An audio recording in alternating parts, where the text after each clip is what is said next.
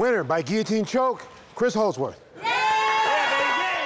Chris Holdsworth versus Chris Beal was a pretty good fight. It was very exciting. And yeah, I thought that Chris was going to win. He looked really strong and his punches are really sharp. It definitely is hard to be down. You know, we've become like a little family now, so it's like your family members, you know, got hurt and a loss to all of us, not just Chris. It's to all of us. We take it personal, you know. All right, the next fight pick.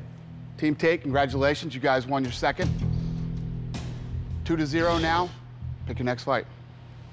I would like the next fight to be Roxanne Modafferi versus Jessica Rakoczy. Really excited to fight next. The coaches were still discussing, and I told them I wanted to fight next. So I'm really psyched that I got to be chosen next. I'm very excited to be the next fight. I knew I was going to be the next fight. You know, I don't know much about Roxanne. I know she's a great ground girl, so I'm just going to do my thing and box and keep her on the outside and do what I do best.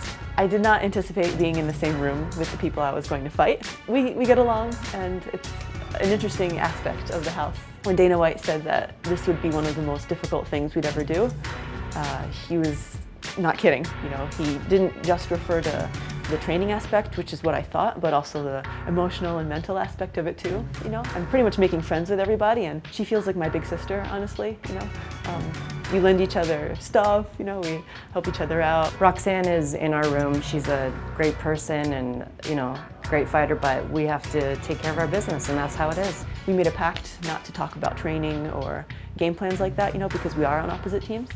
But I think that we won't have a problem fighting each other. I've been boxing for a long time, so I know I have to pick her apart with my jab and keep her on the outside because she's a very strong wrestler and jiu-jitsu girl, so that's going to be my fight plan.